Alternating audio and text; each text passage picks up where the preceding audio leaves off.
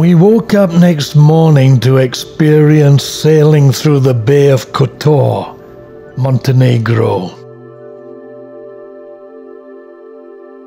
We'd sailed up the Adriatic from Corfu and entered this delightful bay, one of the most indented parts of the Adriatic Sea, that has great views on all sides.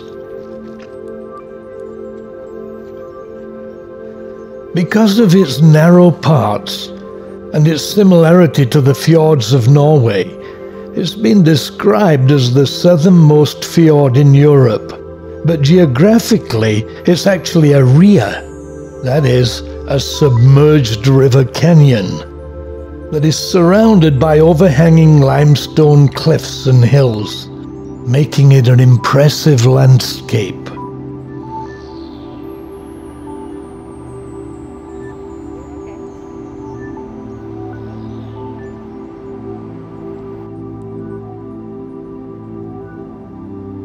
It was indeed a joy to sail through,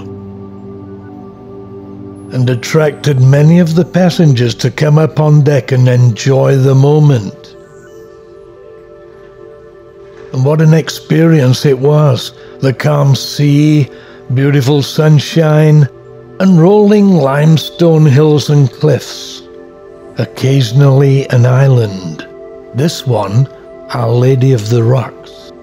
According to legend, the artificial islet was made over the centuries by local seamen who kept an ancient oath that upon returning from a successful voyage, they would place a rock in the bay. Next to it, St. George's Island and Monastery. The proximity to the shore enabling us to clearly see towns and villages as we sail past. It's about 9 o'clock in the morning.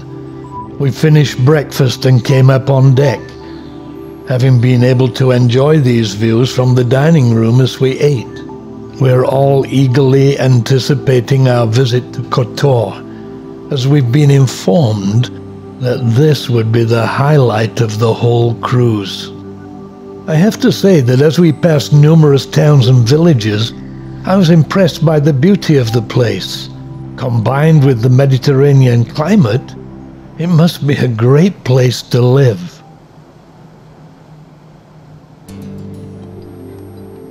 "200 years ago, Lord Byron commented that the Montenegrin coastline really is the most beautiful encounter between land and sea.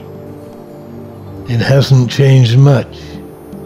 The joy that we have is that we may stand 10 stories high and look down on it all.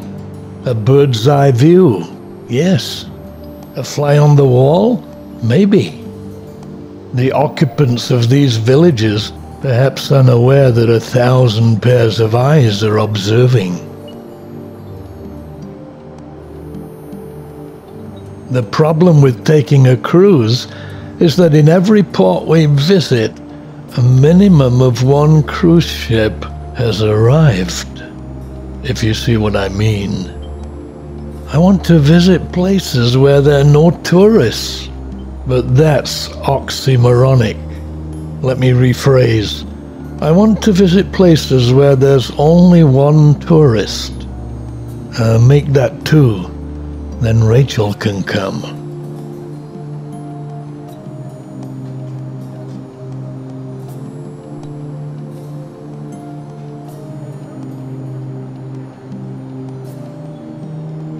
We soon reached our destination, the ancient city of Kotor, being more built up than other towns we passed.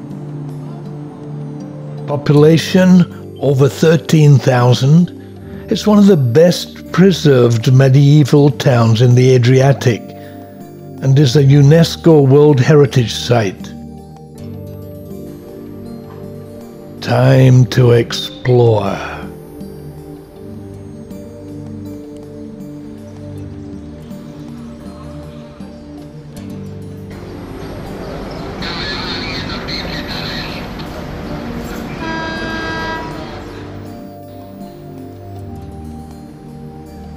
We're literally right next to the city when we disembark.